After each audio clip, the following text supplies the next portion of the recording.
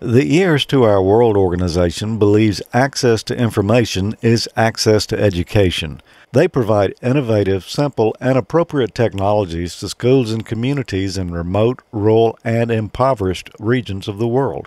They learned how important the little LED lamp on their self-powered radios is, especially to communities that live largely or entirely off the grid. So they created an easy-to-build kit for a bright, long-lasting LED mini lamp that's powered by a surprising resource: the residual energy in depleted AA batteries. The finished devices used in the field are mostly built from recycled parts for an environmentally light footprint and can be sold and the profits reinvested in local schools, health clinics, and other crucial services. In 2014, they decided to make a simple kit, the HumanaLight, that they can sell on the market and use the proceeds to fuel their mission. School children, makers, experimenters, and hobbyists will all find this a fun kit to assemble and a useful light in times of emergencies.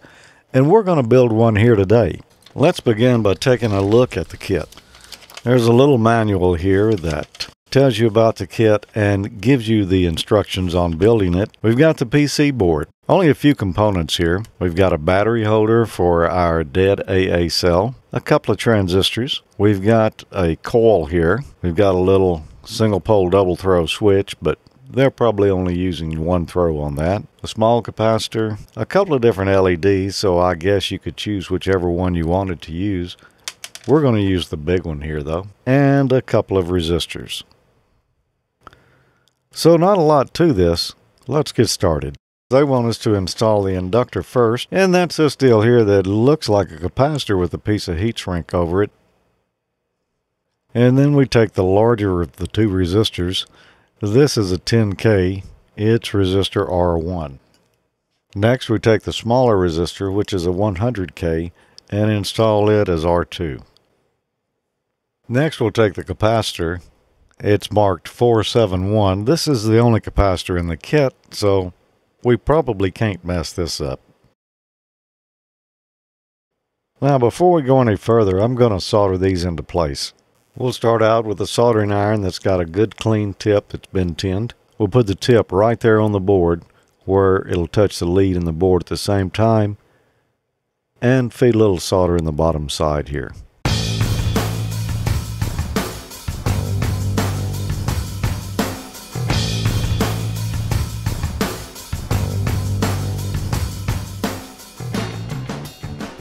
Now we'll clip the leads off of these. Now next we should install the LED, and we've got two different choices here.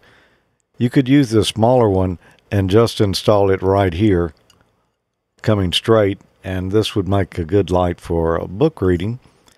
Or you could install an LED out the end like this and use it like a flashlight. That's the way that I'm going to do it. Now you'll notice on the LED, it's got one side here that's flat. We match that up with the flat side here on the board. So we'll want to bend our leads and affix it just like this. Now we'll insert one of the 2N3094 transistors. We'll do Q2 first, and you'll notice that there's a flat side on the transistor here. We match that up with the flat side drawn on the board. Then we'll do the other transistor, and we'll notice the flat side is on the opposite direction on this one. Now let's solder those in place.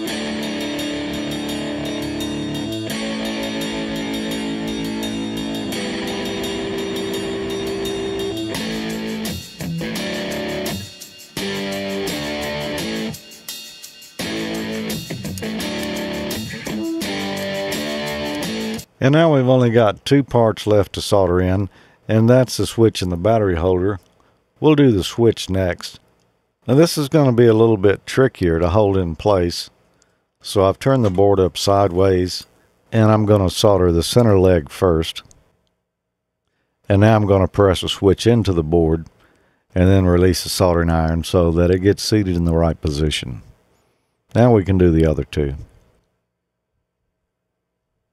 And then the final part here is going to be the battery holder. The positive end goes this way, and you can see it's labeled positive inside there.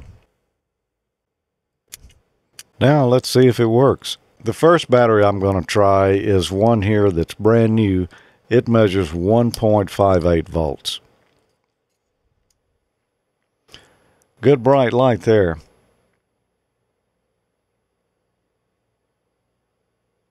And keep in mind, this LED is probably rated for more than 1.5 volts, but we're powering it from that. Now let's try a couple others. This one came out of a mouse. It measured 1.3 volts.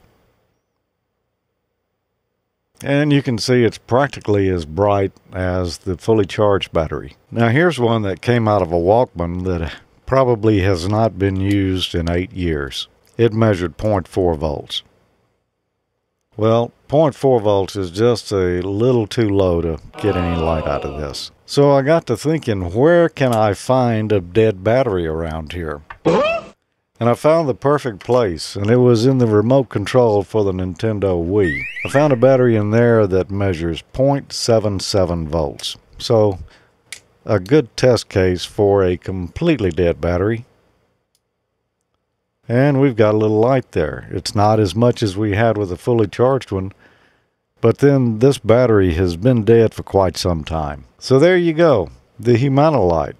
A great little easy to do project. It would be a perfect first soldering experience. Reliable electricity is still not available to 25% of the world's population. This simple light source is powered by a simple AA cell, and it lasts up to 5 weeks.